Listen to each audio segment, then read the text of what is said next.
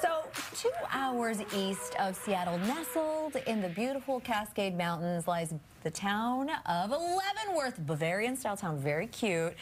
Today, we're bringing a little piece of that here to Studio 13 Live and a look at a new boutique hotel and one of their unique farm-to-table restaurants. Yeah, for that, we are joined by Lucas Samania with Mana Restaurant and Rob Aarons with Hotel Leavenworth. Welcome. Thank you. Thanks for being here. Thanks for making the trek over here. I'm glad you stayed overnight last night. You didn't have to drive super early this morning, right? Yes. That's the pro move right there. Lucas, kind of tell us what inspired your restaurant in Leavenworth and how did your lifestyle impact that decision to open it? Yeah, so my wife and I were living in Germany at the time, actually. Oh, cool. And then we decided to come back to Wenatchee, where my family has kind of like a small vineyard there, to help them out. Recently after, I learned about Mana Restaurant, heard that it was a very, very cool place to work, and decided to go there. Great. Oh, that is amazing. Okay, so tell us a little bit about Mana, the restaurant, and the type of food people can find there.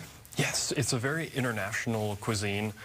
My family comes from Germany, Argentina, Brazil, all over the world. Yeah. So that kind of inspires us, especially the forage ingredients that the area has to offer, like these chanterelles and also the small farms as well. Okay, cool. So what are we making today and what ingredients are we using? Yeah, so we have a delicious, it's a tomato bisque here with some crab shell in it, actually.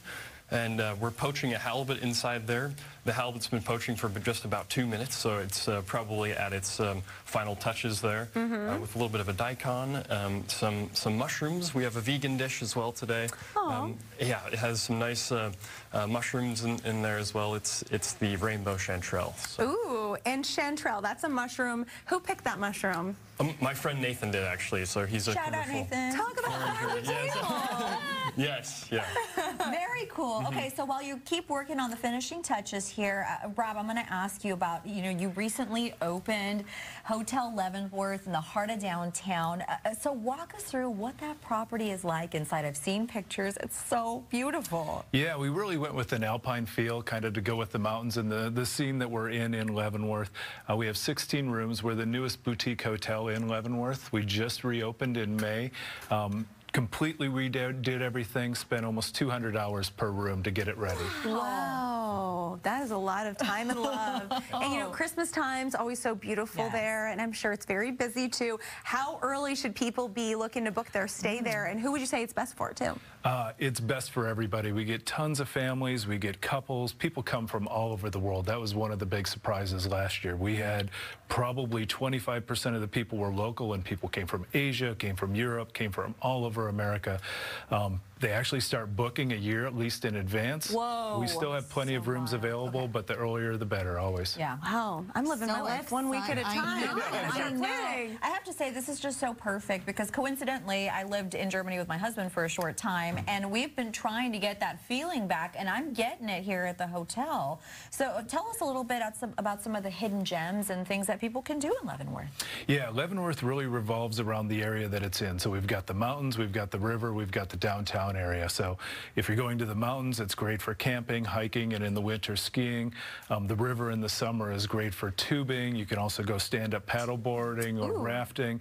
And then the city's great. You can go shopping all day long, drinks in the afternoon and evening. And then there's great restaurants like Mana as well. Beautiful. So how's the bisque coming? Good. I think we're about finished here. I'm just going to take out the fish here, and then we can get ready to plate and pour as well. Wonderful. I'm always so impressed by soups because I feel like they require so many steps. So I love to go to a restaurant for a nice meal. Yeah, for sure.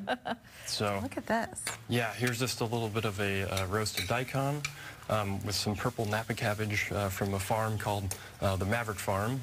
Remind people what daikon is. Yeah, it's a larger root vegetable, and it's a little bit spicy. It has a very crisp flavor to it, and yeah, naturally delicious. Wonderful. And then, yes, so we have this awesome tomato crab bisque, and the halibut and the crab are from our friends at Wild Pacific Foods. His name's Lawton.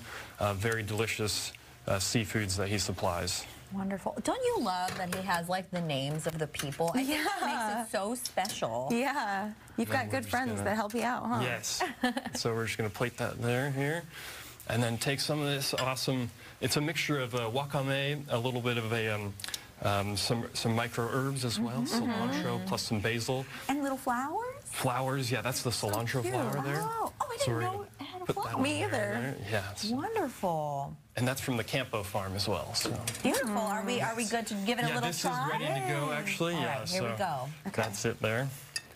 And I love that you have something for us meat eaters and something for vegan friends as well. Ooh, this is so good. I highly recommend ordering this. So many different textures and yummy flavors in this. Wow, this is amazing. Also, when there's flowers on your food, I mean, how can you go wrong there? You cannot. Oh my gosh. You also brought us dessert to try. Yes, but before dessert, we have a little bit of a palate cleanser. Okay.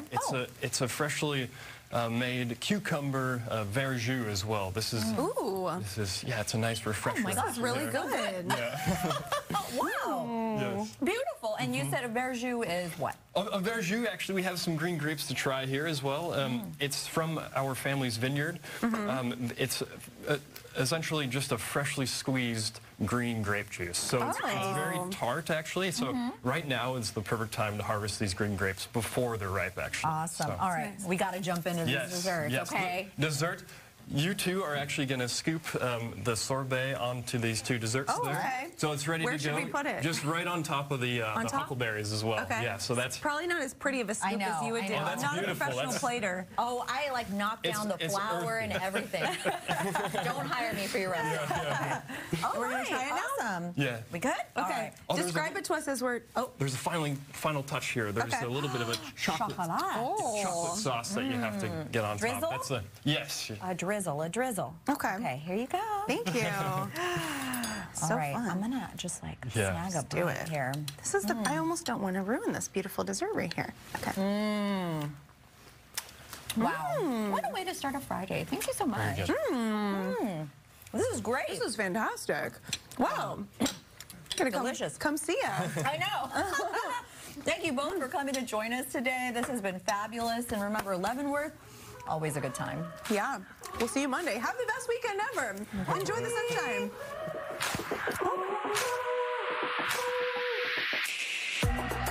I wanna see you smile, take you another mile. Don't